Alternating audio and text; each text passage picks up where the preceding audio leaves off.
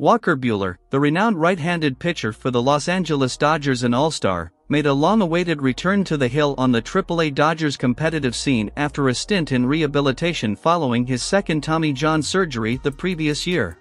Those who followed his performance were excited to see not only his excellence in 2 perfect innings last Sunday, but also the debut of a new style of pitching and delivery. Hello Dodgers fans, welcome back to our Los Angeles Dodgers news channel. Sign up and leave a like to receive the next news here.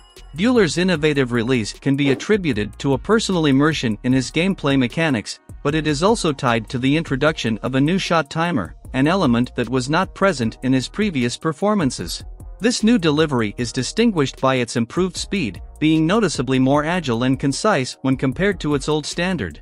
Numerous questions have arisen regarding Buehler's ability, as well as his recovering teammate Blake Treinen, to regain the shooting speed they once displayed. In Buehler's case, it appears he hasn't missed a significant step. In the year 2022, his four-seam fastball averaged 95.2 miles per hour for the entire season. While the 94.4 miles per hour average he clocked in today's game is slightly lower, it's relevant to mention that in his debut with the Dodgers in 2017, he averaged 98.2 miles per hour on his four-seam fastball, which suggests a natural decrease over time.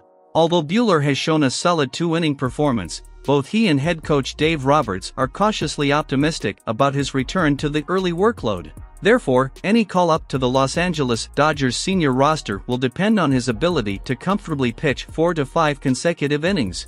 Buehler's imminent return would be a much-needed boost to the team, especially considering that Julio Urias, another key pitcher on the team, is likely to be dropped from the roster due to an administrative leave of absence while the MLB conducts an investigation into domestic violence allegations.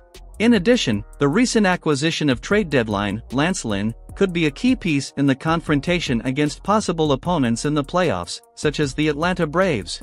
The prospect of a Buehler return this year is exciting in itself, but it would become even more impactful if he were able to significantly contribute to the baseball team's wins in the October games. This news is a promising sign for Dodgers fans and a demonstration of Walker Buehler's commitment to his recovery and success on the field of play. What is your opinion on this? Comment below.